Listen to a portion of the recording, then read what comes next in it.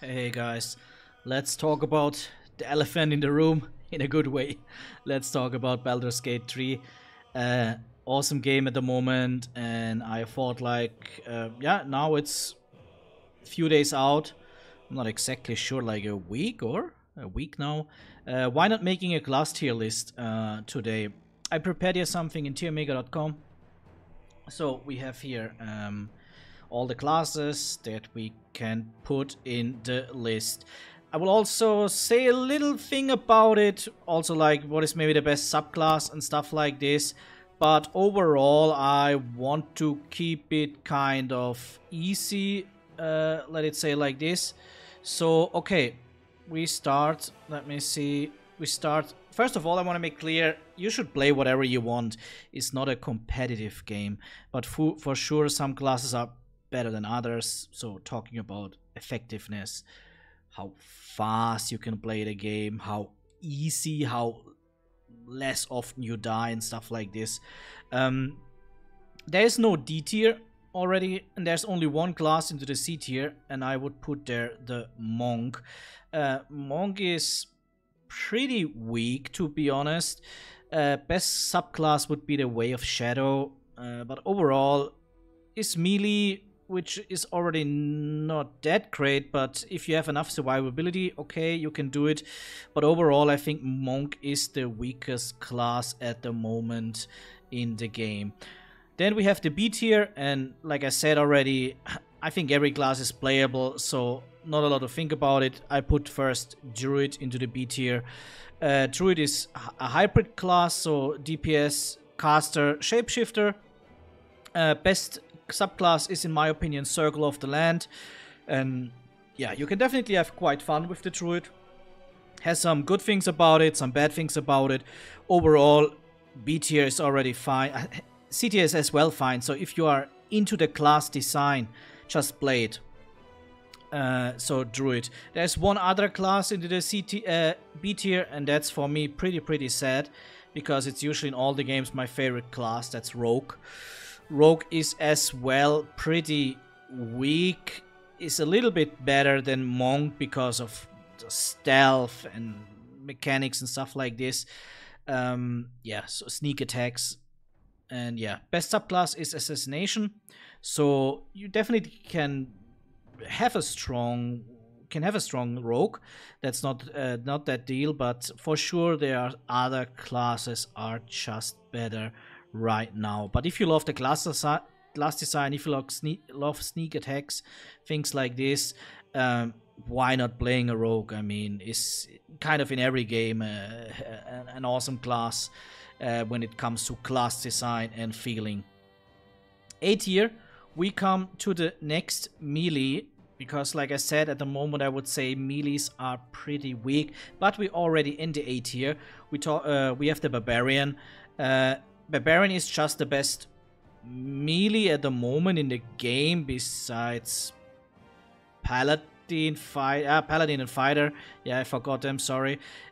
Barbarian, so kind of the same like Rogue and Monk, but already has much more survivability, so that makes it much better, and the best subclass is Berserker. Then we come to the Warlock. Another pretty good class. Warlock, best subclass is the Fiend. Already a pretty good spellcaster class with Warlock, so overall nothing you can make wrong with this. Then we coming to Wizard.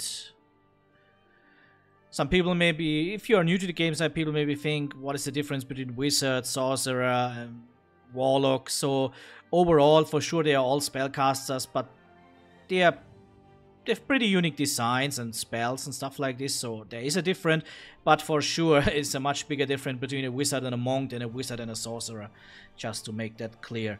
We have here the best subclass is Evocation. Then Ranger. It's a pretty cool class with a lot of nice designs, and the best subclass is Beastmaster. And yeah, like you can already guess, with Beastmaster you have a lot of control about beasts around the world, which leads to some pretty cool interactions. So Beastmaster, Ranger, if you love that class design, definitely go for it. Last but not least, in A tier is the Fighter. Fighter, maybe best melee class at the moment. Pretty strong, good survivability, good damage. So overall, if you like to play melee, why not go for it? Battlemaster is the best sub-spec for this. Now we come to the S tier. All S tier classes are pretty strong. Maybe I would say Bard is the strongest. I put it first, even if I always you should start from behind, but I think Bard is the strongest. Why? Because you control the whole group with playing that one character, and there is no Bard companion. Bard is so strong that if you want to have maybe the best and strongest team, you should play Bard by yourself. Best subclass is, let me see that quick, what was the name? Sorry about that. Colleague of Valor. Then we come to the Cleric. Cleric is also support and healer, kind of similar to the Bard, but pretty different at the end as well. Best subclass is Light. Then we have the Paladin. Paladin can do everything, like in most games that you maybe know that a Paladin is included. Melee DPS, tank, healer, whatever you want, whatever you need at the end of the day. And the best one is Oath of the Ancients. And last S tier spec is Sorcerer. So pure DPS wise, Sorcerer is the best class at the moment. I would say there's no doubt. The best sub-spec is Draconic Bloodline. So these are all the Baldurs Gate 3 classes in a tier list. Overall, as you can see, that maybe melees are not the best, but also not bad, just to make that clear. But Monk and Rogue are definitely struggling a little bit. Maybe also Druid needs some changes in the future to make it a little bit more fitting. But again, overall, we talk here about a single or a multiplayer game that you can play together with friends, but it's not a competitive game, so you should not give too much importance to what you see here. But again, as I explained already, effectiveness, how often you die, maybe also that, for example, a Bard you cannot get as a companion. If you want to overthink those things, you can definitely do it, and then I think you have some pretty nice choices. I think at the moment my recommendation would be playing a Bard or playing a Sorcerer. That's it for this Baldur's Gate video, guys. Like and subscribe. See you. Bye bye.